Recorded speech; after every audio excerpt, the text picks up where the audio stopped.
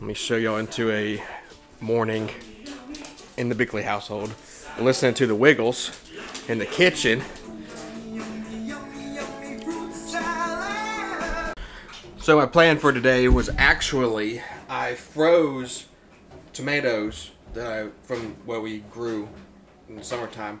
And I thought I had enough where I could can them, but I also don't have a water bath canner, so I was going to do it in just a regular pot. But this is literally all I got. It looked like more, so it's really enough for like a can. So like, screw it. What we're going to do is we're actually just going to make some pasta sauce and have spaghetti tonight for dinner. So we're going to make some pasta sauce this morning, and then we have some stuff to do outside because I was out earlier letting Rune out, and there was a coyote in the yard. No bueno. Let's make that pasta sauce first. We're going to turn the eye on, let the pot heat up.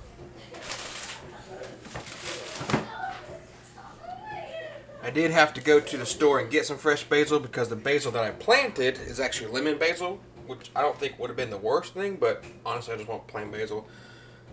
So we put some olive oil in the pan. You always heat your pan up first before you put the olive oil in there. At least that's what I heard from an Italian person. Other way around. Get our minced garlic. Measure with your heart.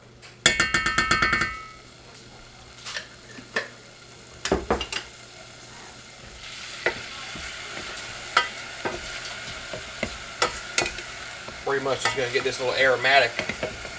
This is a super simple recipe. Just garlic, parsley, oregano, fresh basil, salt, pepper, and of course tomatoes. Get that nice and smelling good. Put in our tomatoes.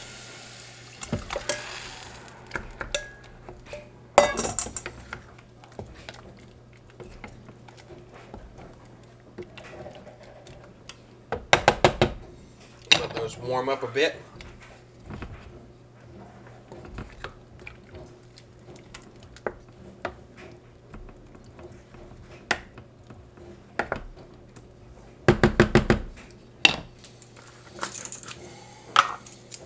Do about a teaspoon parsley.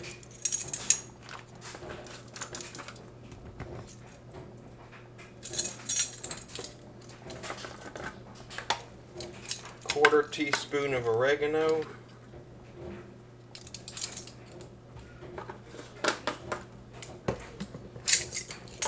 You grab you off some fresh basil. Couple leaves, put about 4 leaves. 4 leaves just sounds good. Let it start to meld together.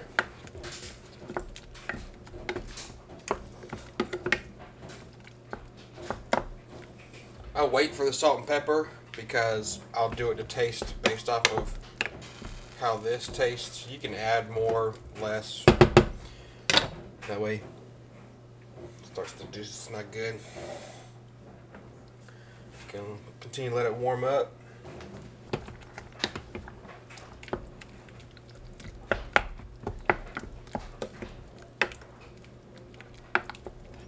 I'm going to take our immersion blender.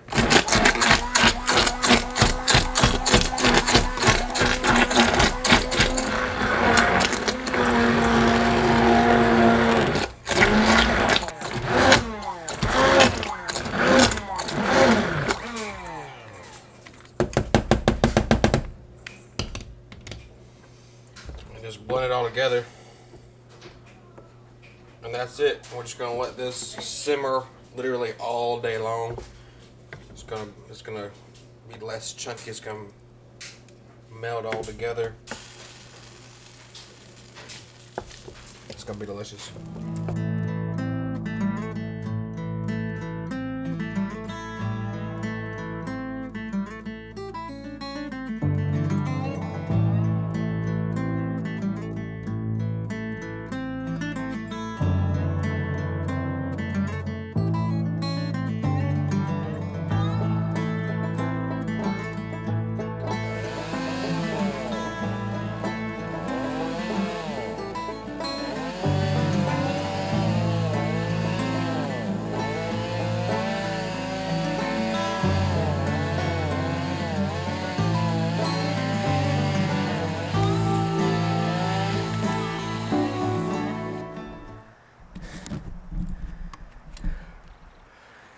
So the reason I needed to go ahead and get this started today, and I'm gonna try not to get frustrated.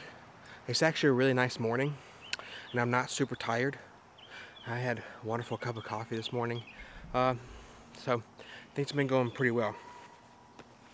So, still a little hot. There was a coyote right there this morning. The whole time I've been here, I've only seen a coyote one time, and that was on my trail camera in the woods. Never had any issues with things going missing, animals being attacked. Oak has always been in the back. He always barks. I feel like he has helped keep him away. But the fact that those trees made it seem like the woods came a little closer, I feel like that's the whole purpose that he was up here, the whole reason he was up here. And so it was not like a rabid looking one. He was actually very healthy. He, she, whatever. It was very healthy. It was by itself, but still does not need to be on my property. There's enough woods out there, enough stuff to eat out there. That's why we manage how we manage when it comes to deer hunting, and even ducks. We don't duck hunt back there or nothing like that. So, I mean, there's even squirrels, rabbits, all the good stuff. I do not need them in my backyard where my kids play, where my chickens, right now, chickens can get out because there's a larger limb kind of on the fence a little bit. But this one I wanted down, that way I could get, it just seems like the yard continues. And then a little hole over here where I walk to go down to the pond and the hunt stand. I'm gonna get my trimmers up, trim that up. I'm gonna make it look like people live here, because they don't want to be around people. They want to eat. They want a free meal, of course. They're animals. I get it. Same with hawks. I don't want hawks going after my stuff. So we have Okie, and Okie's a good boy. If you don't know who Okie is, I'll show you. There's our big boy Okie. He likes to smile at us. Oak, you eating? Can you smile? Okie. Oak. He's like, leave me alone, I'm trying to eat. Sit. Come on now. What you eating? Mama gave you some scraps? Yeah. So this is our livestock guide dog, Oak. That's Rune. He's my new puppy. We just rescued him, so I'm training him. Okie's a good boy. He has protected our chickens. When we had goats, he protected our goats. And as you can see, his pen, you know, their pen comes all the way down here. This is where the tree is on the fence. It's mainly, it landed in just a way where the limbs are on the fence that really push them down. So, of course, the chickens can jump up there. I really should. I'm probably going to start cleaning up those limbs. This long behemoth is going to take a while. The limbs, I can work on the limbs. But I think y'all have seen enough wood cutting today. Correct? I mean, it's kind of boring. So I'll see you after a while, crocodile, later alligator, when we start canning. Because y'all like to see that stuff, right? I do. I enjoy canning. So we're canning broth, not meat, just broth. Catch you in like a... Well, after a lot of work, we're now at canning stage. We'll get our jars. We got some water. We had some water running, but it got turned off. Hot water running so I can sterilize my jars. Remember, warm liquid, warm jars. So you don't want them to crack. Alright, so boom. The way I sterilize them is of course, I fill the sink up with hot water and then white distilled vinegar.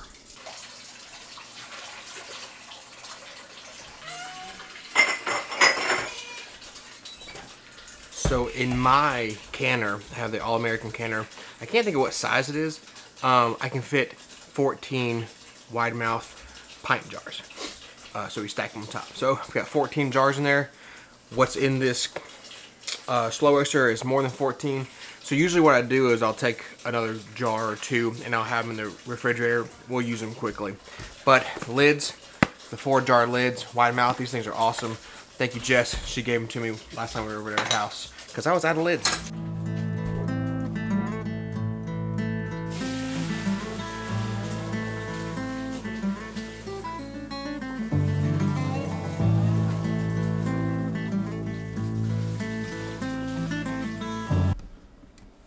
here. Yeah, kind of get a little full. Whatever's left of the chicken, all the onions and the garlic in here.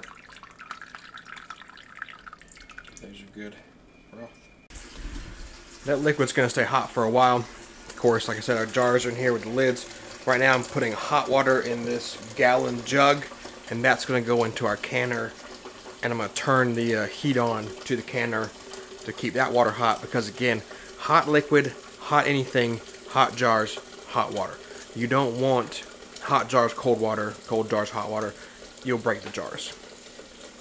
So once this gets filled up, put it in our canner, and then we'll start transferring our jars over here, filling them, and then we'll put them in the canner.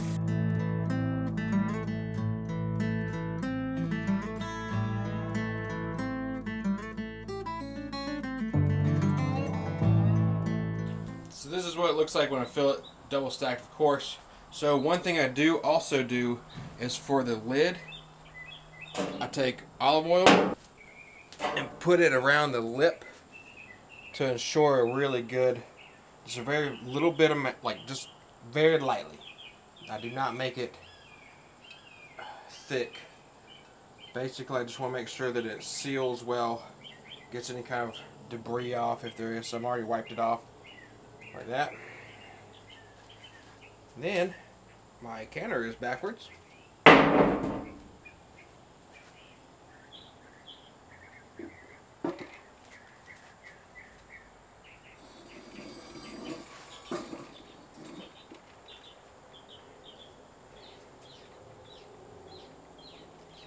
That's not recommended. There's an arrow right here. There's a notch right there. There's a notch right there. You line your arrow up. Like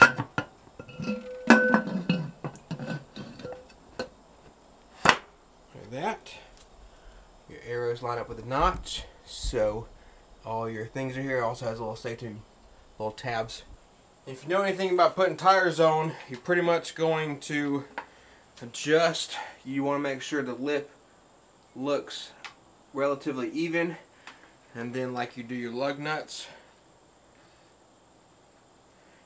you do it in a star pattern.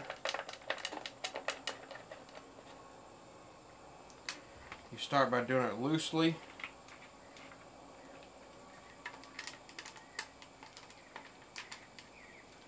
That way it gets nice and even. And then you can tighten it down. You just want to make sure that the lip right here is relatively even all the way around. That way you have a good seal. Start tink tink. Once you get a steady tinkle tinkle like that, you're going to adjust the heat, because you only want it to do that ting ting thing.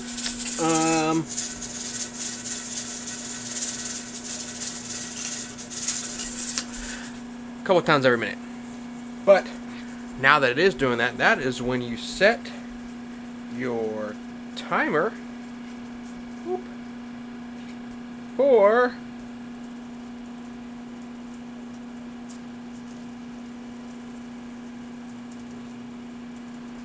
20 minutes. Come on, I thought my finger would do it. There it goes, 20 minutes. After 20 minutes, I'll tell you what comes next. Now that the timer has gone off, cut the heat and you let it decompress all by itself. You do not take the weight off. Don't touch it. Do not touch it. Until that pressure gauge right there, focus, until that pressure gauge right there says 0, we do not touch anything. So we just continue to sit here and watch Suits.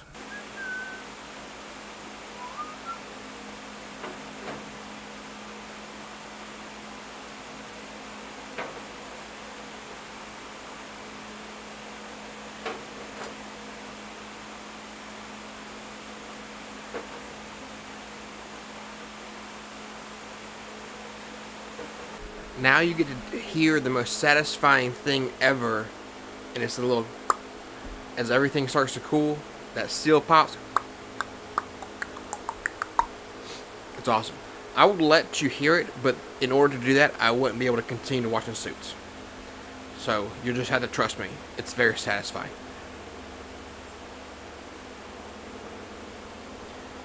Look how gorgeous that is. Like that sunshine is shining through that goldenness. Ooh.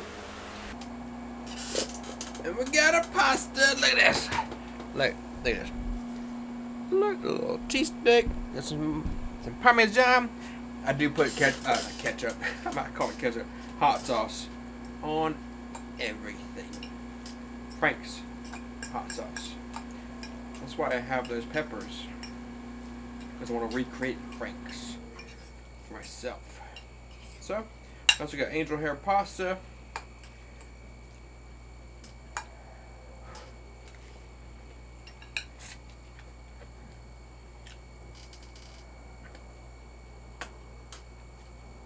Delicious.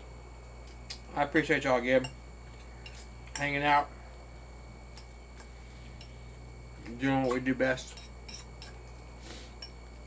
That's just living life. Thanks, y'all.